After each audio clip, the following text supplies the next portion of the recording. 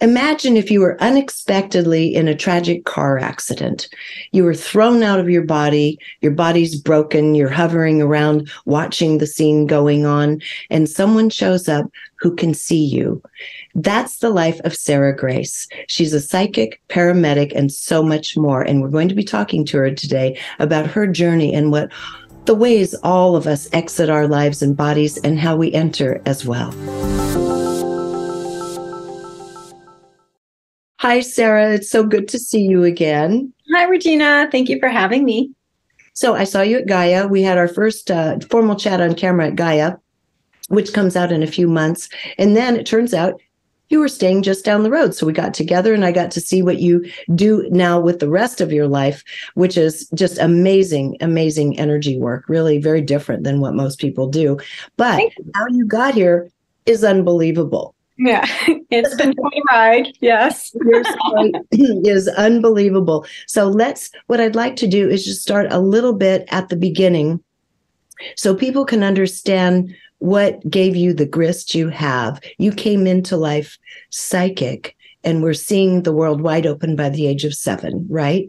Correct. So I was raised in South Dakota in a tiny little town of 2,000, pre-internet. So there was no way for me to just Google or look up, what was going on as my psychic abilities came on. So I was just a little kid doing my thing, cruising around on my bike and hanging out with my friends, just wanting to be, a normal kid like anybody. Went to bed one day at the age of 7 and I woke up and I was able to it began for me with auric fields so I could see color around people. And I was like, all right, well, whatever. I guess this is just what it is. But over the next couple of weeks, I kept having more intense experiences.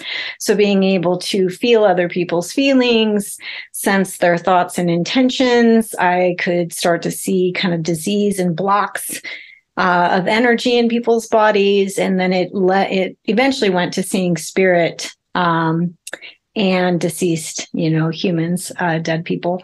And so just as being a kid, I was confused and I felt really expanded, kind of dizzy. I had a lot of ringing in my ears and I didn't understand what was going on, but I just assumed that this was how it was for everybody. So unfortunately, I had a volatile home life, not a lot of stability or safety there. So I was hesitant to say anything. But when I finally was like, it didn't go away. I thought it would eventually just go away, but the stimulus didn't go away. So when I asked people in my family, what's this about? Unfortunately, I got the shaming, the kind of the hellfire and brimstone and don't ever talk about this or we'll send you to a loony bin. And of course, nobody wants to hear those words, especially when, you're just a kid.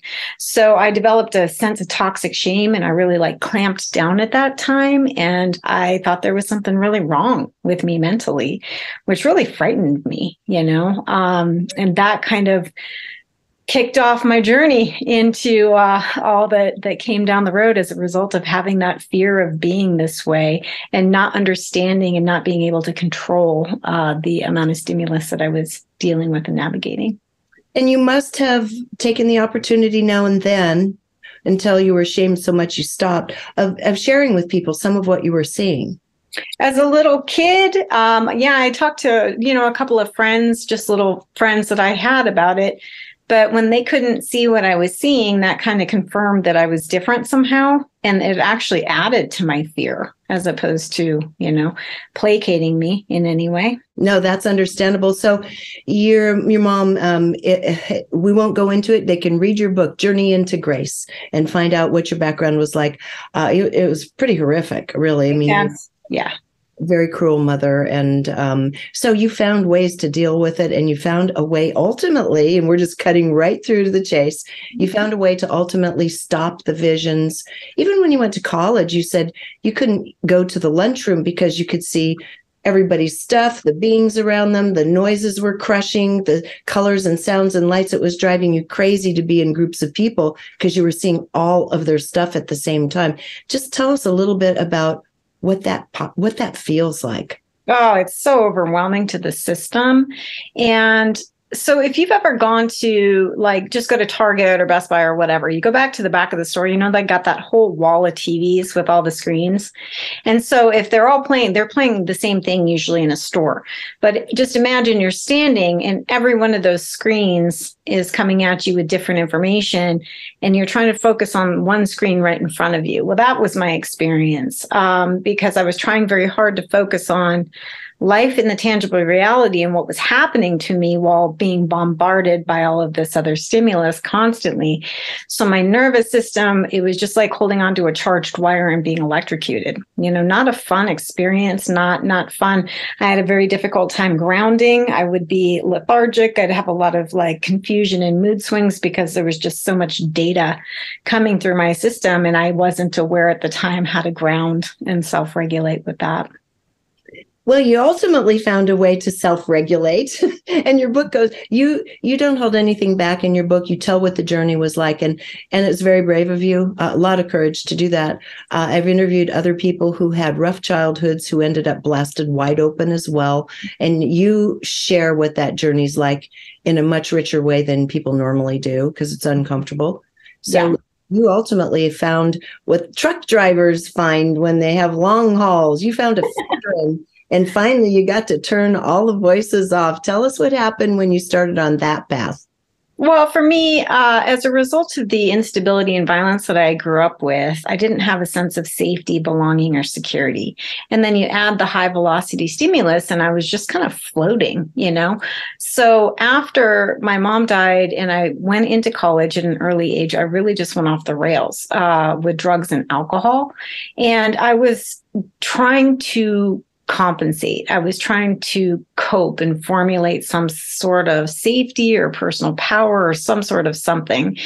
And so I developed several addictions, but I figured out and found out that like anything speedy with like the ephedrine or those types of powders would actually begin to anesthetize and bring the stimulus down.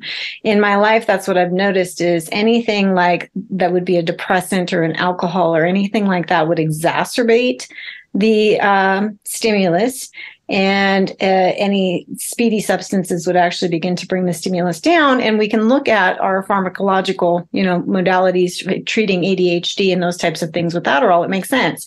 Yeah. So biochemically and neurochemically that it helps to kind of reduce some of that stimulus and help, but it wasn't conducive to health. It wasn't, no, not the way I was doing it. Definitely not in some places you regretted later. Yeah. And so I was young and I was in a really volatile and unstable space in my life. And so I was using drugs and accelerants to cope. But ultimately I got burned by it, when I had an overdose. And that kind of took me into the next leg of my journey. Well, we'll talk about that because it was actually introduced when you were younger. Because one of the things you did, you talked about you liked anything speedy. Part of that was running. I mean, you had discipline. You did your academic work. You turned into a long distance runner.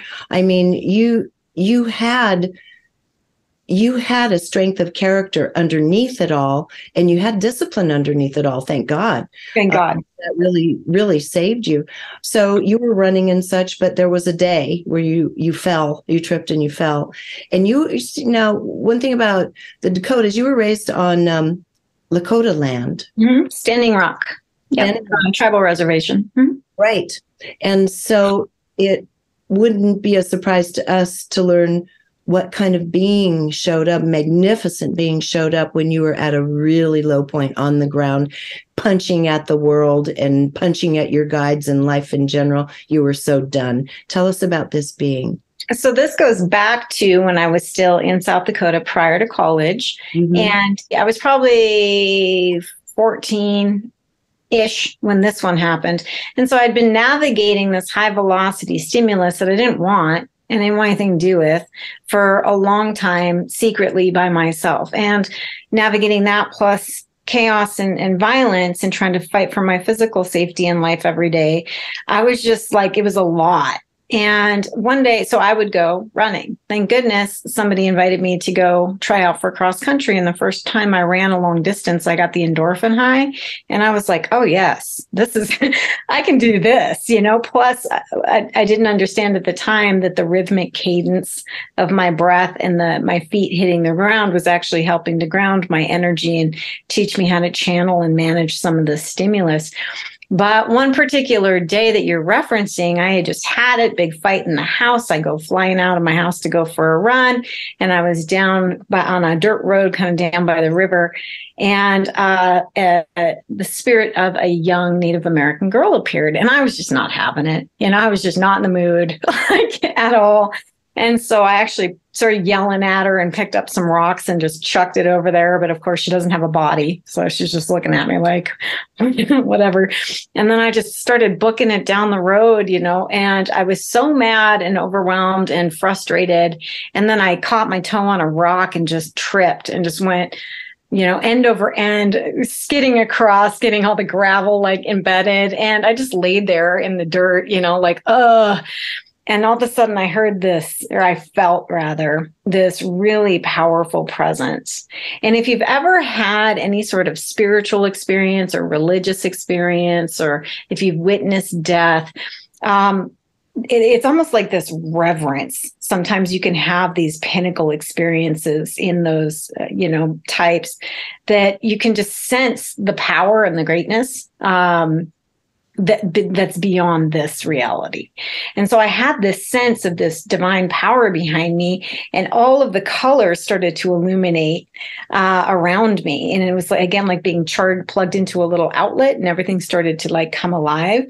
And I turned around, and there was the spirit of a Native American Lakota chief, Indian chief. And he was massive, and he was on a horseback, and he had a staff and the full plume of headdress. And I felt like the biggest schmuck, laying there in the dirt. I was like, oh, crap. Did I do something wrong by throwing rocks at her? What? And he didn't verbally say anything. It was telepathic, but it was very much kind of a recognition, we understand this is hard, and keep going. It was more eloquent and specific, but it was along that line. And then just like that, it was like everything expanded and then contracted and just went back to baseline. And I was laying there in the dirt again. And that was powerful to me because, that was one of my many low points. And I would oftentimes have guides come in at my low points to kind of give me these tiny little, direction pointers or a little bit of inspiration. And he, throughout my life, still to this day, I've only seen him a handful of times, and he only comes in when I'm in extremis. So very, very powerful guide for me. Yeah, the way you describe in the book, there was a splendor about him, and he did come in also when you nearly died in an overdose. And just not to do too much of a spoiler alert, but your mother would actually try to kill you.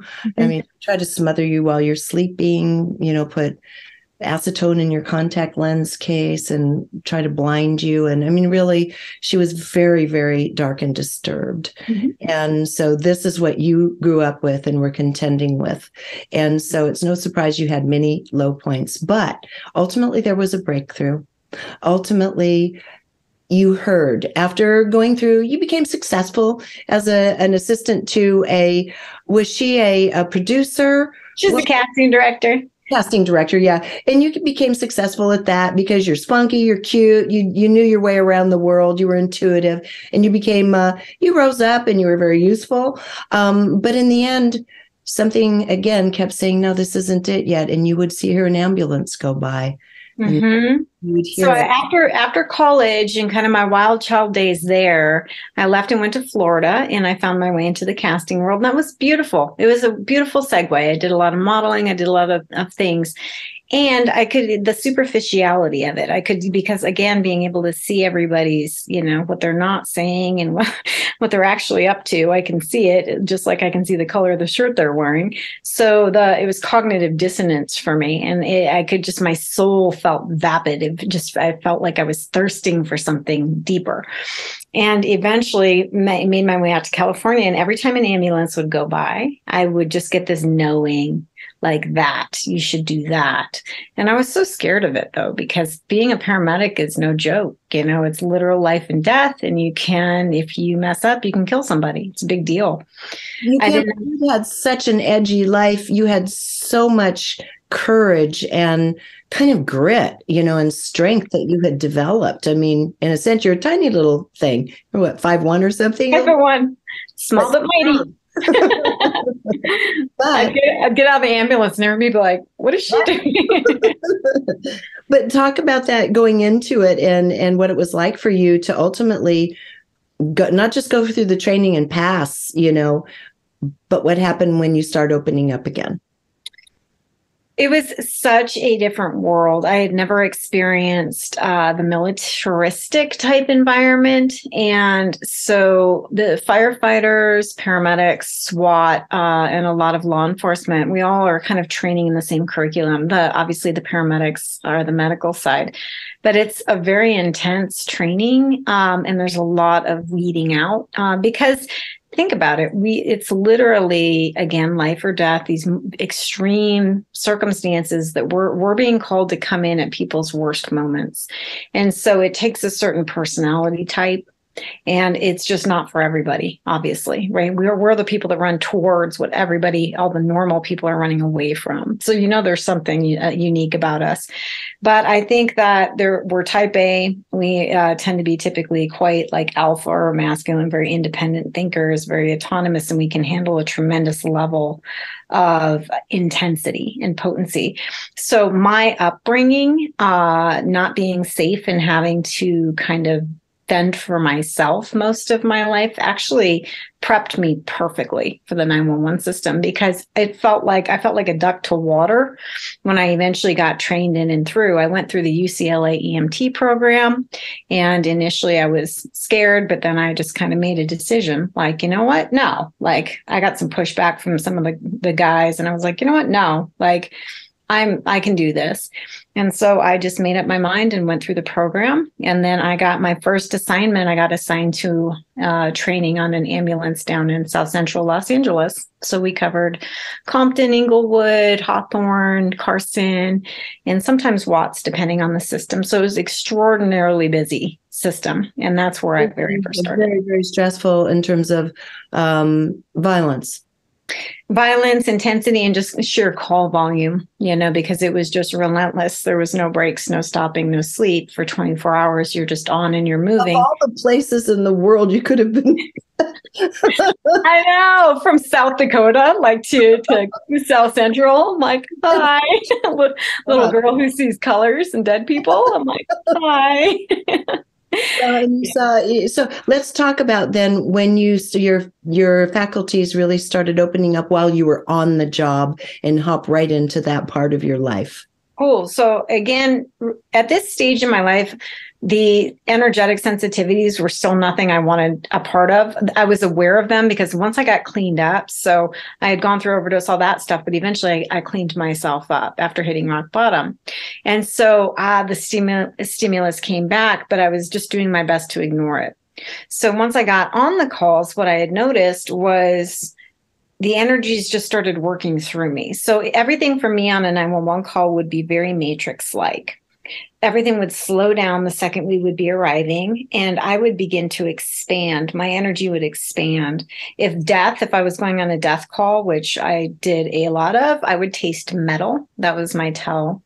And I would know 2 or 3 steps ahead what was going to happen. So I was getting a precognitive kind of data stream, if you will, and awareness that gave me a little bit of an edge.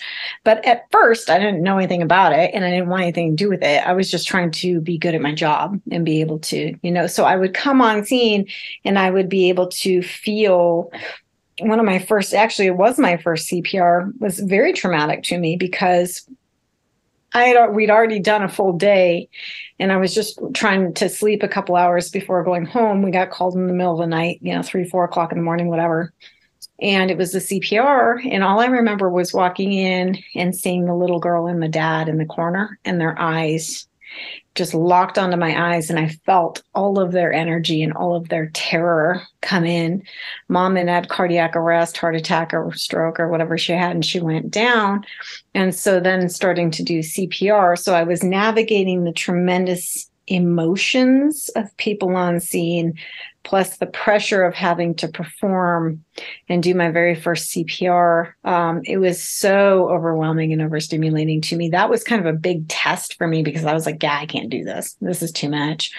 But I took a couple of days off, and I did a lot of thought and kind of run. I went for a trail run and was kind of asking, for a sign to keep going. And I received that sign. And so I was like, okay, I'm in this.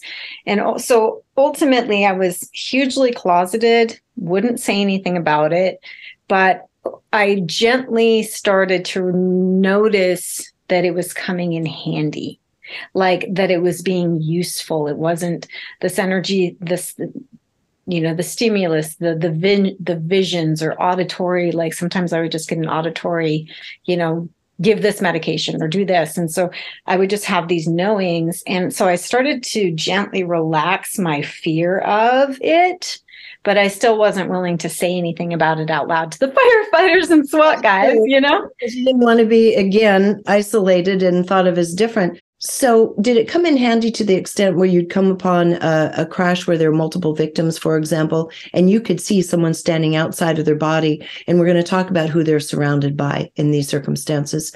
And you could see they were leaving the body versus someone else who was hovering and could reconnect.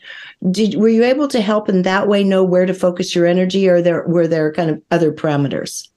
Yes. So as a paramedic, we have very specific protocols that we have to follow, especially when it comes to CPR and declaration of death, when it comes to leaving bodies. We can't leave a body on the freeway, for instance. But if there was multiple, I would have the knowing of who was already transitioned. Right. So because I would see, imagine, so when a soul exits in a trauma, oftentimes they're standing there confused next to the body. So the body could be crumpled on the ground from a drive-by shooting, or it could be in a car trapped and pinned, or a fall and at the bottom of a canyon, and they're confused. So I would see the soul that looked just like the body, except it was translucent. I could see through it. And then telepathically, they could see that I could see them. And I don't know exactly why that is. I think it's the same as like how spirits know that mediums, right, can channel.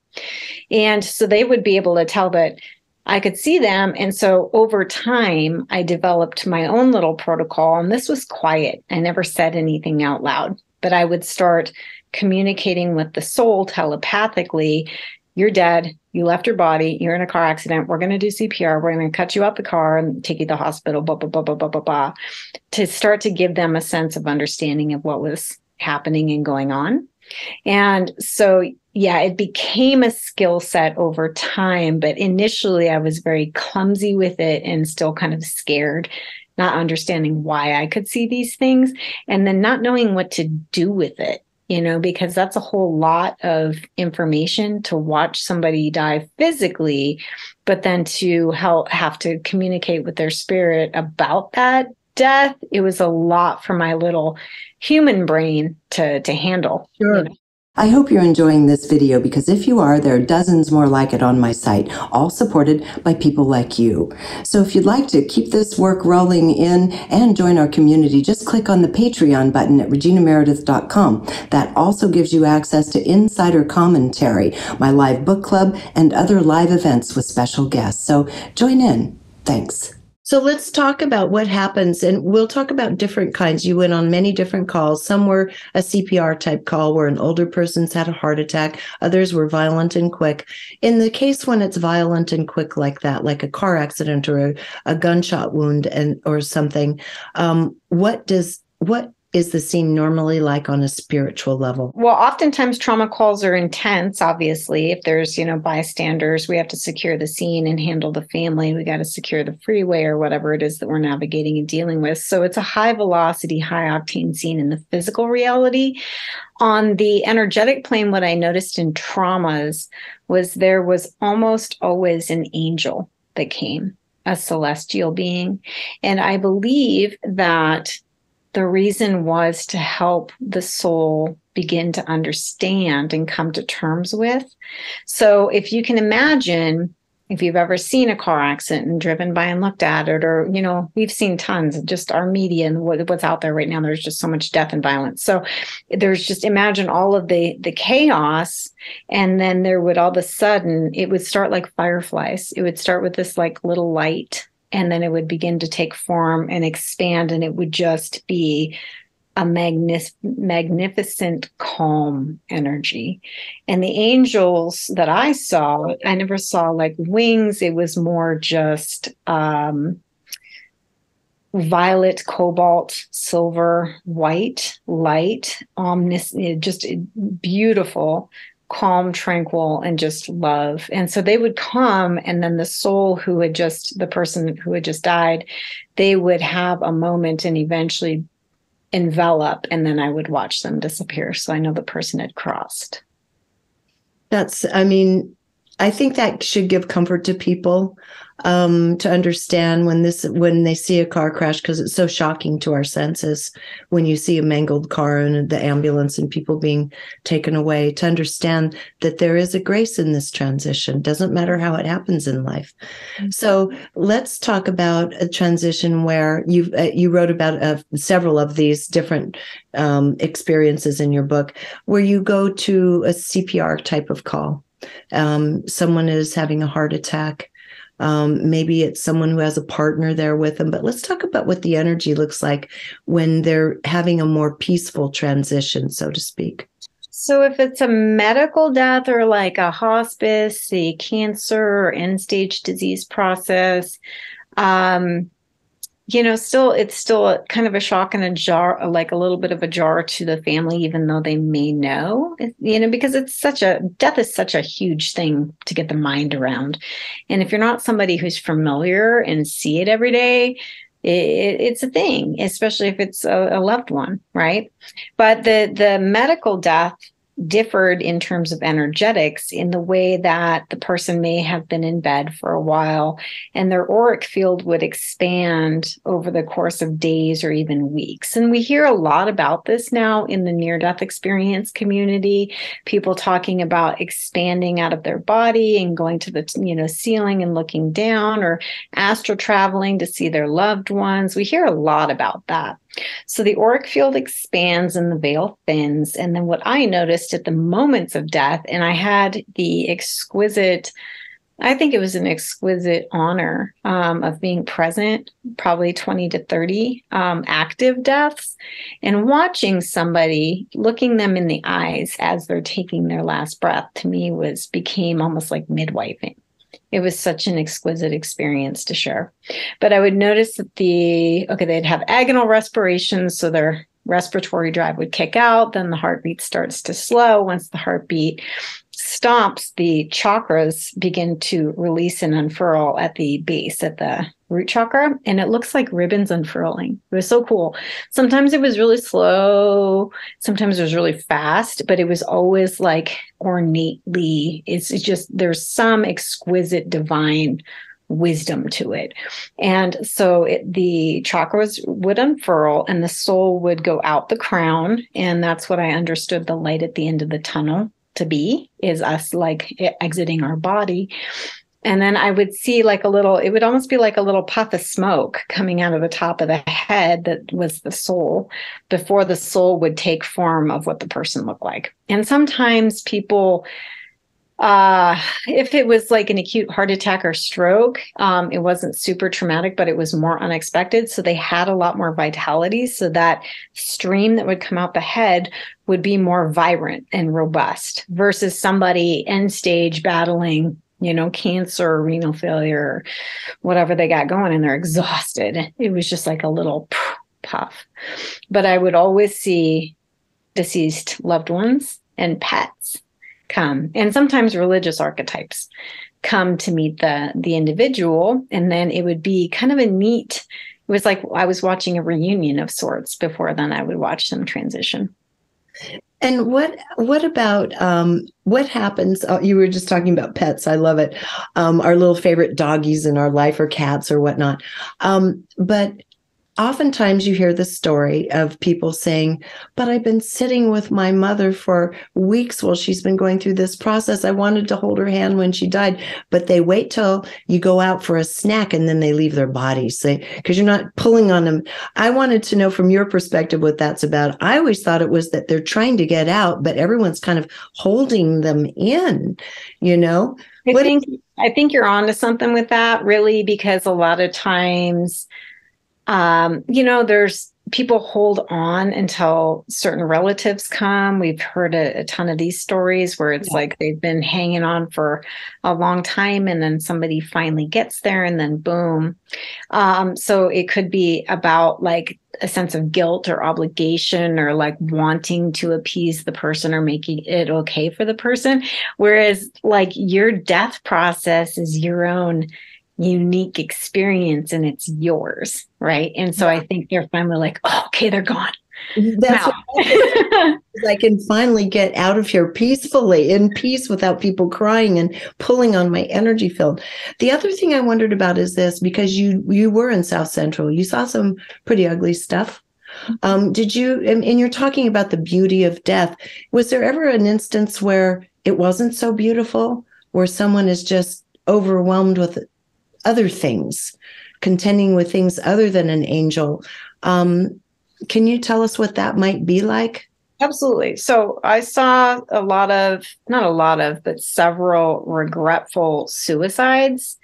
And then I saw some darkness, but I personally never experienced like dark entities or energies greeting anybody in all the people that I transitioned. That's good to know. I saw tons of entities in darkness attached to people that are alive, and that's its own whole story about like addiction and the consciousness of a lot of those substances and how there's a lot that goes with that. So, some people are really frightened to die because they're like, I don't want to go to a dark place. And I mean, all I can share is my experience, but I got a lot more experience in this arena than most people. I saw a lot of it, and I never once saw anything like dark and spooky come and like snatch a soul or anything like that. It was usually more, some of the suicides, like they were like, what did I do?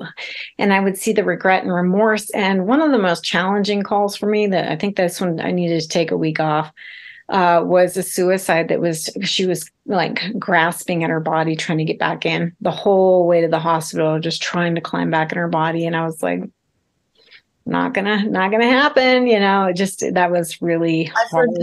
I've heard this from other people who are mediums, and have said people oftentimes when it comes to suicide are like, geez, if I'd just known to call someone, that if I just could see then what I can see now, which is people do love me and care, they just lose sight of it. And I think that's such an important lesson for the living. If one is feeling so desperate and disconnected, to understand there's someone who loves you. Mm-hmm. You just have to remember that and find that and connect with that until you can love yourself. I mean, absolutely. That's because right now a lot of young people are committing suicide. Oh, yes. We have a 400% increase in young females, 11 to 14.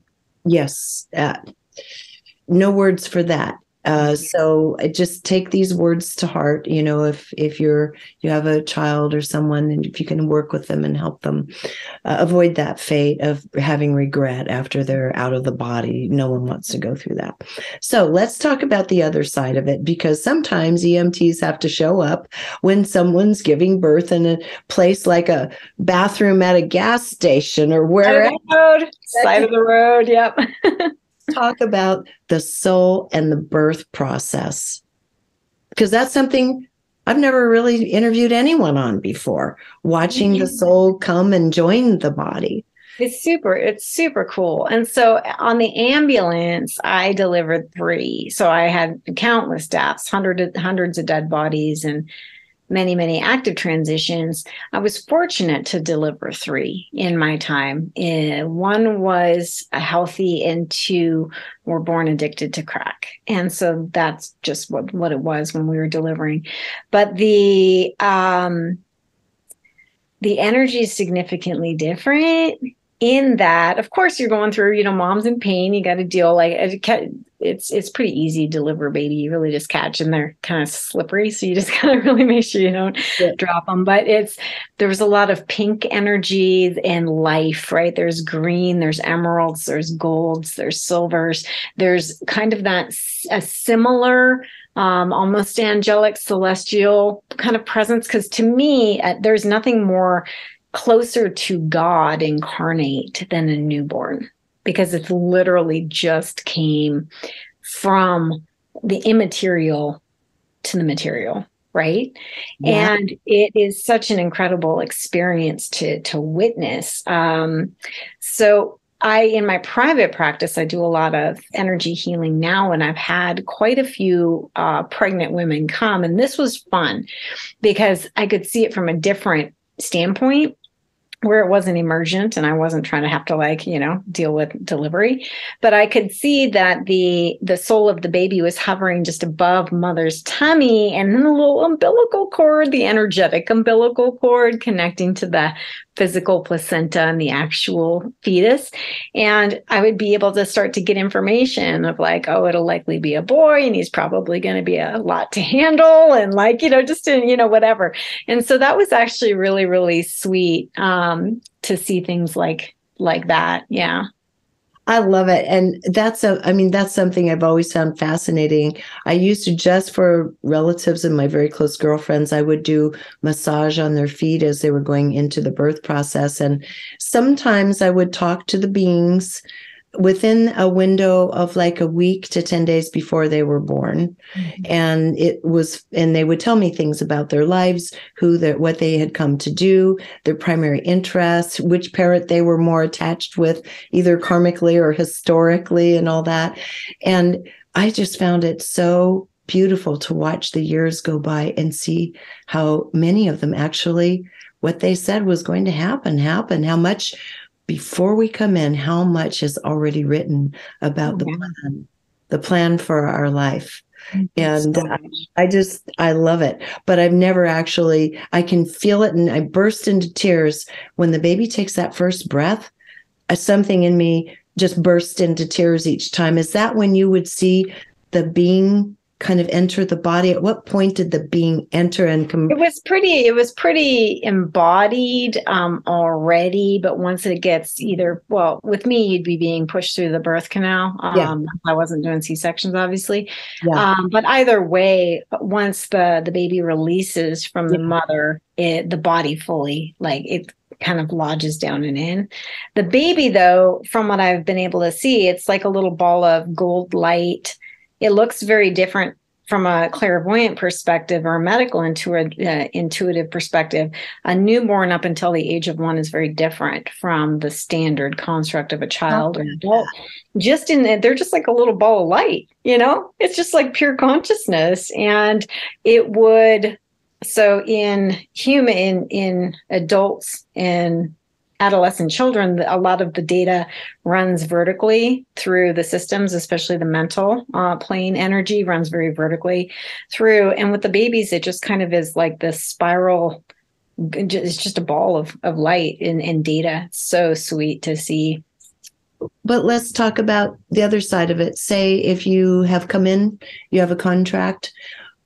I think what you were talking about a little moment ago, I think of it like you come in and your little body's going to be addicted to crack and you're born into a tough circumstance. There's a negotiation period you and I've talked about before, and it's often shows up under an acronym that we call SIDS. I call it the opt-out. There's about a year contractually in terms of the incarnation clause or agreement that there's an opt-out period, and that's what SIDS is from an energetic perspective. It's like the soul incarnates into human form. They'll start their experience and then they're like, not quite ready. And so they'll opt out. That's what I would see. So if you see a little baby coming in under those dire circumstances where the mom is addicted and the baby's coming into a little body that's going to have a lot of problems and it's neural wiring later on because of the addiction, is it any different, or is it all the same golden light? The same. It's all the same. I mean, I would see the tinge of whatever substance, meth, crack, heroin, all those things have specific resonance and vibration and consciousness that goes with them. So of course we would see that. And then we would have to be worried about withdrawals and making sure that they had their breathing. They were able to breathe on their own. So there was a lot more in the mechanics of a birth like that. One of mine, this was her 15th pregnancy and 10th birth, all addicted. Whoa. Yeah. A whole different thing. Humanity is something. It's amazing. Humanity is something. Well, I really advocate. I really advocate. You agreed to a tough one. You agreed to a tough one when you incarnated. Some of these little babies do. All of us have our stuff that we've got that we're bringing with us, every one of us. So before we say goodbye this time around, first of all, I want to let people know you took those skills and you started working one-on-one with people to help them start releasing some of these sticky, heavy, energetic attachments and patterns that we have in our bodies that cause us either mental, spiritual, emotional, or physical unwellness. So tell a little bit about what you do before we say goodbye, because this is where you're spending your energy now. And then I have one final thing to say about you that I just love. Cool. Thank you. So yes, I have developed, I have my own private practice, and we could say it's medical intuition, but I specialize in psychic surgery. So it's just a very powerful restorative branch of energy healing. Psychic paramedic turned holistic first responder. And what that means is I'm still very much a paramedic, but now it's more for the energetics and for the soul. So people can come with whatever their issue. If it's a medical issue and they've been to every single doctor, or if they're having a psychotic break or a psychosis or done too much ayahuasca or plant medicines, like whatever it is, spiritual emergencies, the whole gamut of it. I can see, and I specialize in addiction and PTSD and trauma, of course. I specialize in all of those types of acute cases, as well as people that are just sensitive and don't know how to navigate or want to step into their. So we'll do a very powerful energetic clearing and reset. And then I'll give you kind of your own curriculum or treatment protocol so that you feel empowered in moving forward in your life. Then it's more of a partnership. You're not just waving a magic wand. You can help bust up some of the original energy patterns, but it's up to us to do the rest. And I want to say one thing I just love about you, and I so appreciate it, is that because of this skill set and the unusual nature of your background and what you've been doing all these years, you've been approached to do reality shows, and we're even approached to do one with 3 times. One Discovery. The big one. Yeah, the big one with the Kardashians even. And you looked at it and they said, well, we need you to tweak this. You're going to have to say this. This is a little scripted. And you said, no. And it's hard because you can kind of salivate over the numbers and say, oh, my God, would this be good for my career? But you said no every time because you knew it wasn't who you are in integrity with what you're here to do. Yeah, for me, with my life experience, I've been put through so many tests and challenges, and to do my own healing process, I understand what it takes, and I'm not about to make it circusy. I work with people's most, vulnerable spaces. And so holding a very powerful container of integrity is profoundly important to me. And so there was one Discovery Channel show that sounded perfect because it was going to be a site like paramedics that saw paranormal things. I was so all about it until they're like, oh, make it dark and spooky and change the. And I was like, yeah, I just can't. So to me, what it is, Regina, is I understand now that I'm here to bridge the mainstream with the energetic and holistic. And we as a populace in society, there's so many people that just feel really stuck and they don't know where to go. And they may not understand all of their, healing options in the holistic world. Maybe they've heard of Reiki but they're on so many meds and they're drinking, a bottle of whatever at night. And there's so many things that humanity is working with now. So we can just break it down, right? Take any fear and shame away, meet them where they are, provide very powerful restorative energy work. And the most important thing is helping them to ignite their own power. It's not about I've done my work for myself, but helping those people reignite within themselves and, grab a hold of their own personal power and their own prana and life force. That's what I'm all about, because then it's like, taking the candle in the dark and you start lighting and passing it. And eventually that consciousness begins to spread and we can really do some powerful work on the planet that way. I agree. And, it doesn't mean that your potential for having some kind of show that reaches, thousands or hundreds of thousands of people isn't there. It's just that it's got to be done with integrity. And I'd love to see that happen for you. Yeah, me too. Let's go. Yeah. Yay. Anyway, Sarah, you're just a delight, just such a beautiful, giving being. And I'm so appreciative that you got through your youth, that you lived through it so you could be here to tell the story so the rest of us can see our energy blueprint through your eyes. Very, very beautiful. Yeah. Can I tell people where to find me real quick? Yeah, I was just going to ask you that. Where is the best place to find you? So you can find me at sarahkgrace.com. It's Sarah with an H and then grace.com.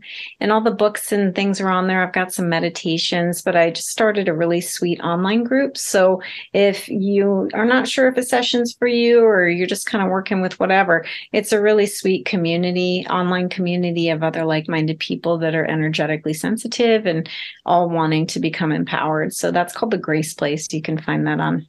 Love it. Love it. Grace Place. Well, until next time, Sarah, thank you so much for taking the time to be with us today. I really appreciate your spirit. Thank you. Bye, everybody. So again, everyone, you can find Sarah at Sarah with an H, kgrace.com. And it sounds like a lovely group. If you're super sensitive and you don't know how to really run those energies, it sounds like you can get some real support there. Until next time, thank you for joining us here on reginameredith.com. If you enjoyed this video, be sure to subscribe to my YouTube channel. And you might also want to consider joining Patreon, which allows me to keep all of this content free and available to everyone. And if you're looking for like-minded souls, you might also enjoy my online community called Our Neighborhood. Links to join are in the description.